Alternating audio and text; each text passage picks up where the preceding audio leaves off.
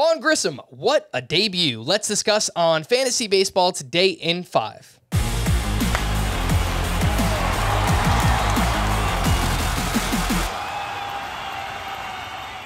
Welcome into FBT in 5. As always, make sure to follow and stream us on Spotify. Today is Thursday, August 11th. I am Frank Stanfield, joined by Chris Towers, and let's talk about Braves top prospect Vaughn Grissom getting called up to play second base as Orlando Arcia was placed on the IL. 21-year-old getting called up from AA.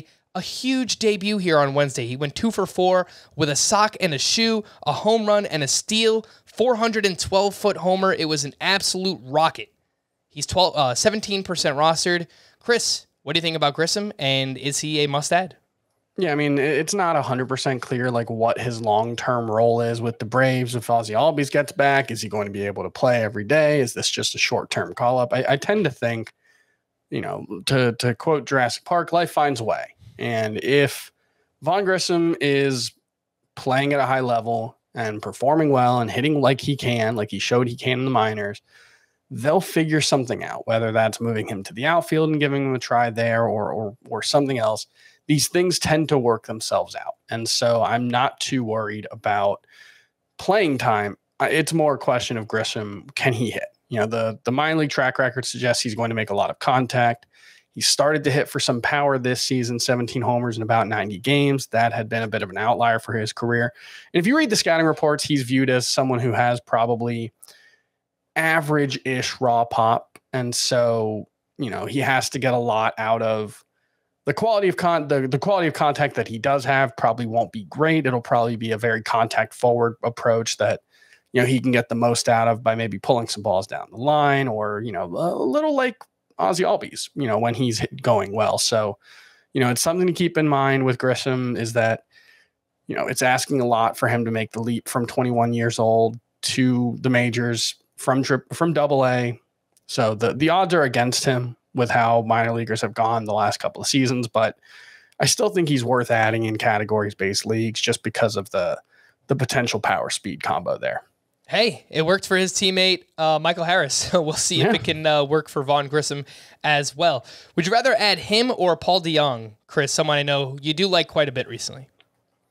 Yeah, that's a really tough one, and it might come down to the old, you know, Grissom in Roto, DeJong in points, something like that. I'm not 100% sure. Maybe flip it. Maybe DeJong in points.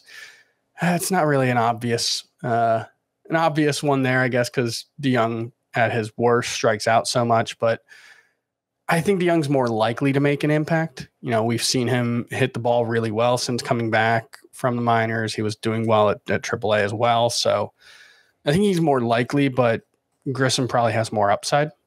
All right. Beat the waiver wire with these 2-start pitchers for next week. Hopefully, they're 2-star pitchers. All of them pitched well here on Wednesday. I'll just run through the matchups here. Jeffrey Springs, he is up against the Royals and at the Yankees next week. Josiah Gray looks like he has the Cubs and at the Padres. Johnny Cueto going up against the Astros and at the Guardians.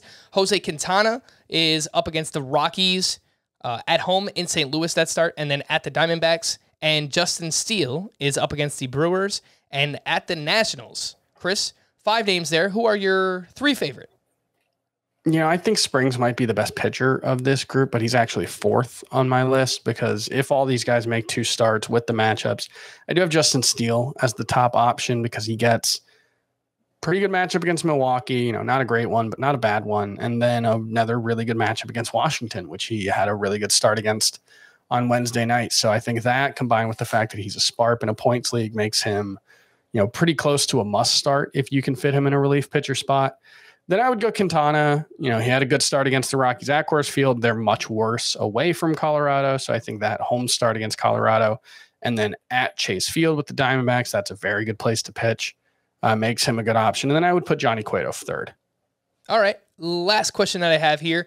Between these 2 hopefully closers, you know, you never know nowadays, but Seranthony Dominguez struck out 2 for his 8th save. That's now 2 saves in a row for him.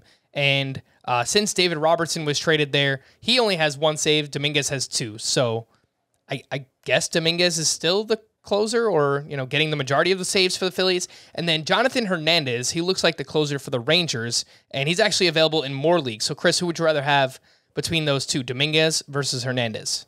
Yeah, I think what it might come down to is I feel more confident that Johnny Hernandez is the closer than Seranthony Dominguez is the closer. I think Seranthony Dominguez is more like a closer with David Robertson. He did get the save in his first appearance. He hasn't had a save since, so make of that what you will. But the Phillies have been a little hesitant to just have one closer for most of this season, so I would expect that'll continue, and Robertson will still get his looks.